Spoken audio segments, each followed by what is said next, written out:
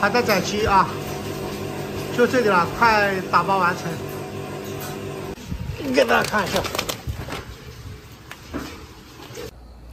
大家好，下面还在宰鸡啊，我到这个空的这些鸡舍这边来转一转，看一下这个边上有没有什么新鲜鸡粪之类的。如果有的话呢，那就代表晚上有鸡在这些地方过夜，那我们晚上就可以把它给抓走。啊，现在我们这边的情况跟大家汇报一下。整个联盟村第2养殖区这边有21座鸡舍嘛，现在已经空了11座了啊。然后把14、15还有12鸡舍啊，不，14、15，然后10鸡舍的鸡如果全部抓完的话，那我们这个空的鸡舍就达到14个鸡舍了。也就是说，我们整个现在鸡场里面的鸡应该不超过8000只了。大家看看，这个是养殖区啊，鸡舍底下的这个情况。之前有很多的网友想要了解我们这种上下是2层鸡舍它的一个功能跟好处啊。其实最大的好处不是为了收集这些粪便，我们每一个这样的场地养完一批鸡，之后就会对它进行统一的这个粪便的收集。然后包括我们顶上，我上去给大家看，它最大的好处就是说，因为它是框架式嘛，它这个鸡粪晚上鸡是拉粪便最多的，它会拉下来之后，它会全部都掉下来。那么这种情况下，它就能够有效的杜绝这个鸡的疾病的发生，那么它的用药管理这一块就会少很多，知道吧？就是这么一个概念。很多人说我们的鸡，没有那个鸡臭味，鸡屎味也很少，因为很多时候我很想跟大家说，就是一些细节彰显你的一个成败。大家可以看看我们整个鸡舍里面，这个鸡场里面的鸡抓完之后呢，包括这个场地上，现在都是我们做了统一的消毒这个消毒清洁整理的啊。所以你得养出一只好的鸡嘛，你得有很好的一些就是一些细节，上面来下功夫，包括它喝的水，这个水我们这个水都是从山上面那边引下来的这个山泉水。之前我们来联盟村的时候，这个下面啊这些地方没有这样的规划的，后来我们来了之后，就是对整个这个机场进行一些改造，之后才慢慢的达成了这么一个情况。好吧，我们到顶上那边去看一下，看看那边有没有干干净净的啊，说明我们这个鸡场里面的鸡抓完之后，那些流窜的鸡是没有在这个里面过夜的。我知道我们那些流窜的鸡啊，为什么不在这边过夜？我看朋友们，你们知不知道？知道的话，先点个暂停，然后你把它给回答出来。啊，我告诉大家，你们看这里的，这边有一个1亩多的这个平地。啊，我们这个地方有6只还是7只老鹰，我们知道的。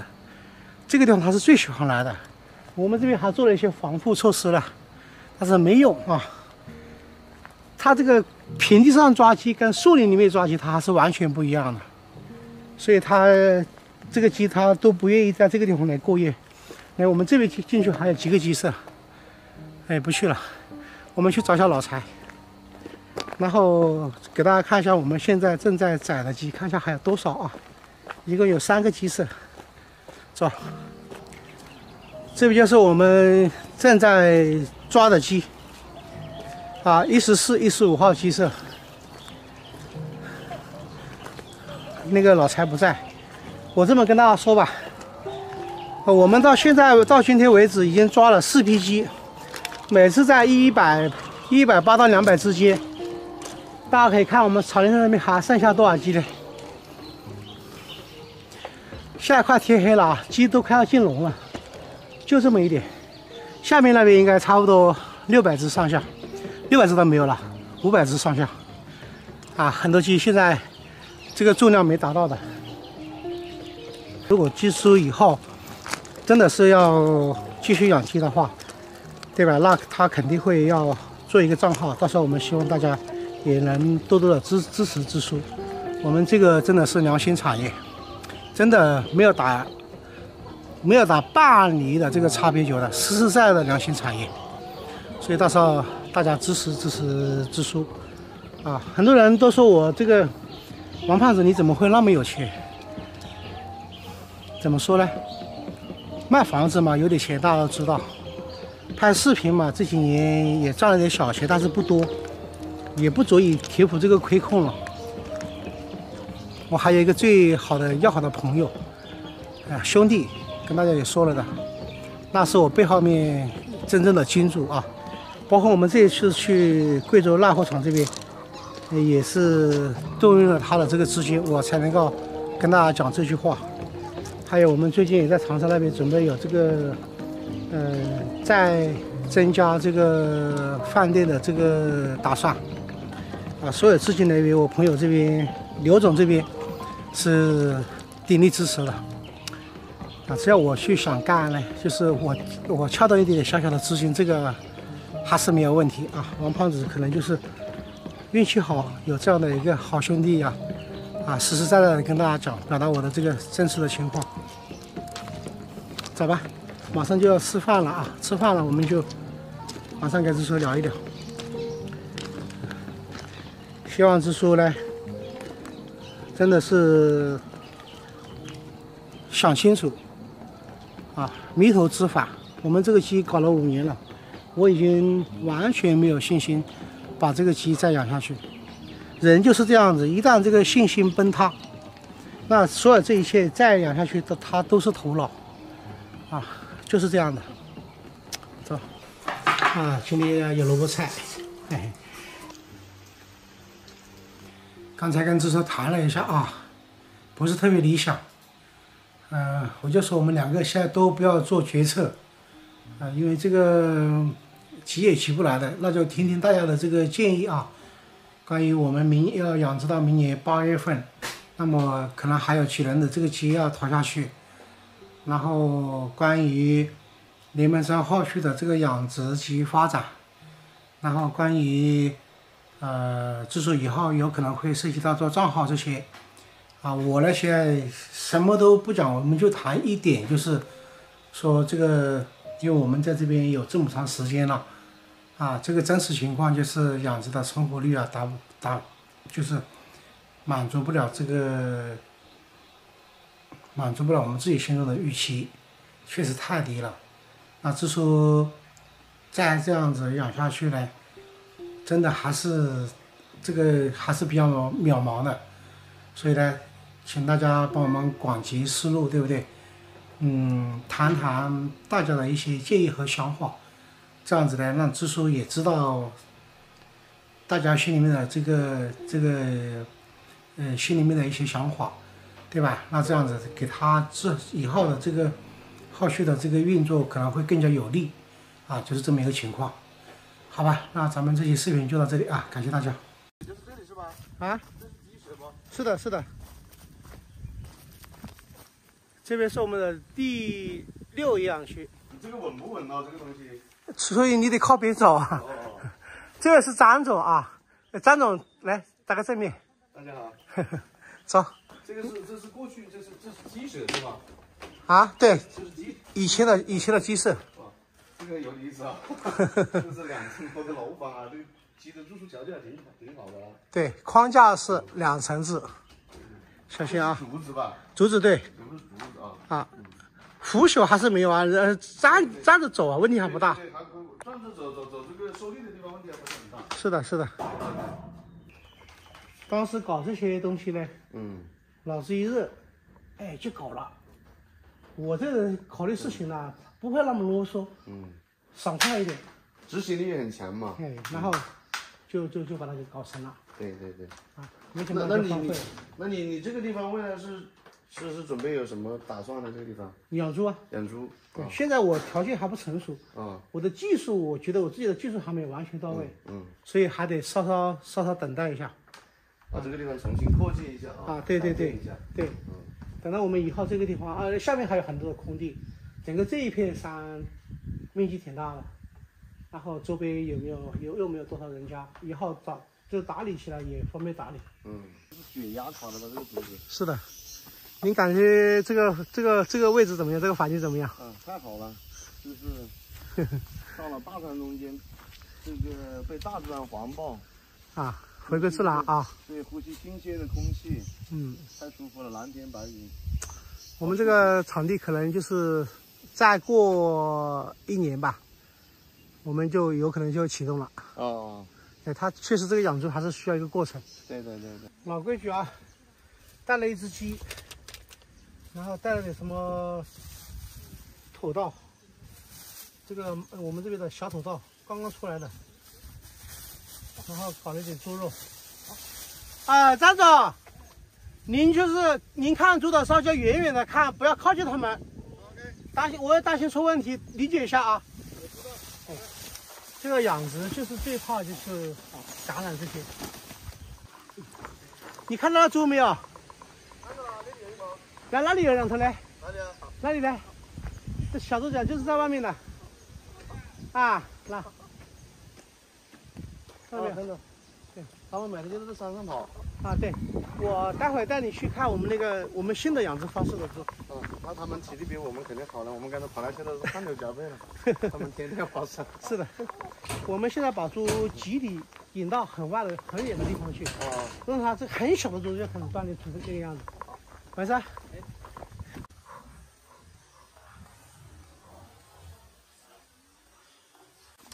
看不到，来。太可爱了。啊，要开水烫毛，开水拔毛，烧水拔毛。我们稍后就是带你去那个小猪的地方。好。我每天会把它引到很远的地方去。那从小就是生出来，比如说20天之后，就养成了这种锻炼的习惯。张总是想要那个40、50斤的那种小猪。对，我是想采购一批这种小的乳猪。他们搞那种就是烤肉啊，做凉山烤肉，吃凉山土那种感觉。对，那个很好吃，但是对小猪吃起来的时候是吃的体热更高，这个更。但是对猪的要求非常高。是吧？对，就是来这地方。猪场里面现在是没有猪的，你可以进去看。我门是打开的。现在猪场里面没猪，上次有一些，有一头在里面很正常。因为我们那个门是打开的。对。我们这个里面的小猪仔，这个里面有小猪仔。我文手没有那个门呢，这个它可以直接穿过来，它可以直接自由走。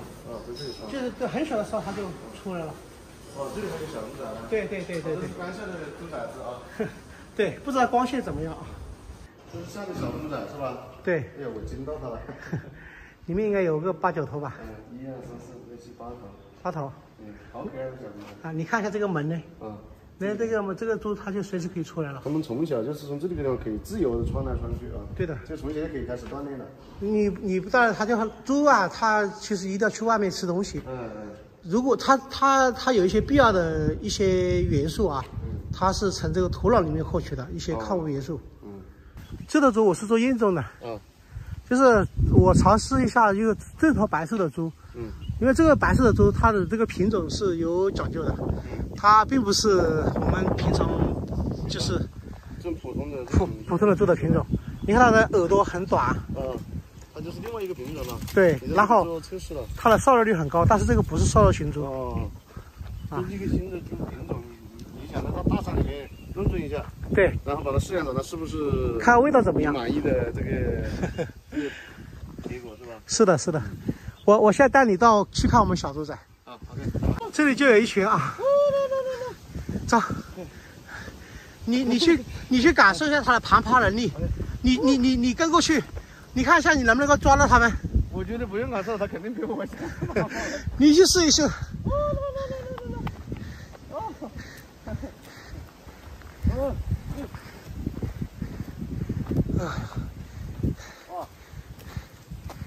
爬能力非常强啊！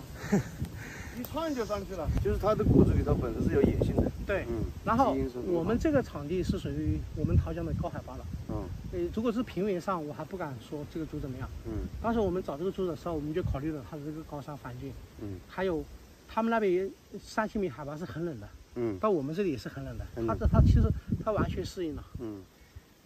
母猪是乌金猪，公猪也是乌金猪，然后加上环境气候相当，所以我就觉得这个乌金猪咱们可以把它养好。就这样子的。事实证明你也养好了，待会我们试一下。对，那个肉就是我们发货的时候，我舅妈我们那个店铺里面有一条差评，就是那一户人家的肥肉比较多。他为什么肥肉比较多呢？他就是把那个所有的排骨全部发一家人去了。那个带着牌子的那个肉。我跟他说的是前号加排骨自由搭配，但是我说真的，我爱死我舅妈了，舅妈我真的很爱你。那他所以正常情况下就是前号搭配之后，至少是有50%以上的摄入率，这么去给人家发货。但是你赖头肉的话，就是它肥一点点，但是我让你感受一下整个它这个猪肉的味道。虽然我们进了冰，这个冻库冻好了的，昨天下午发冻的，但是你吃完之后，你来感受这个味道，对吧？我想好不好吃，这个猪肉好不好吃，这个品质怎么样？我们是可以吃出来的，能够感受得到的。是的，对吧？这个嘴巴，它由于它对，它骗不了这种味觉，骗不了自己的。对，它骗不了人。对，来，这个猪粪是干净的啊，这已经干了的。你一定要认真看了。你认真看它猪粪。这大部分是泥巴。对，这就是带着泥巴的。泥巴。它为什么？就是它一定要吃这些东西。对。好，咱们下去。看完之后。张总，就是对于张总的商业版图啊，我不是特别清楚。如果能够有些合作，咱们共同去做一些扎扎实实的东西。对，扎扎实实有意义的事。对，然后让大家去感受。对，我觉得这是人生了，它就是它就是这样的。是的，非常好。所以，我们中国人有句俗话讲得好，这个君子。坦荡荡，能够经受起大小的考验，以品质对话，往往能够说服很多人。你去抓一下试一下。抓不到啊！我知道。这抓不到。像野猪一样奔跑。没有新开的蓝竹，也没有新长的蓝竹，你看一下。没有了。以后这些地方的蓝竹一长出来。就他们拱掉了，全部给猪拱掉了。是的，会给他们吃吗？会给他们吃吗？不是，不是我们给他吃，他自己吃。他自己去，就像那个熊猫吃个竹子一样的，是吧？是的，它自然就把猪很喜欢吃零食吃掉了。对。我们后面发现了一个问题，这个小猪它为什么老是，我就觉得，有的时候它没有吃很多草样的，它吃泥巴跟那个拱那个地，后来我们知道了，它吃2种东西，一个是根茎，第二个是蚯蚓。它喜欢吃蚯蚓，这个猪。那个钓鱼我们是用蚯蚓啊。对，猪也喜欢吃蚯蚓。好，兄弟们，我们这期视频就拍这里，时间告长了。对，然后我们搞饭吃。OK，好，辛苦了。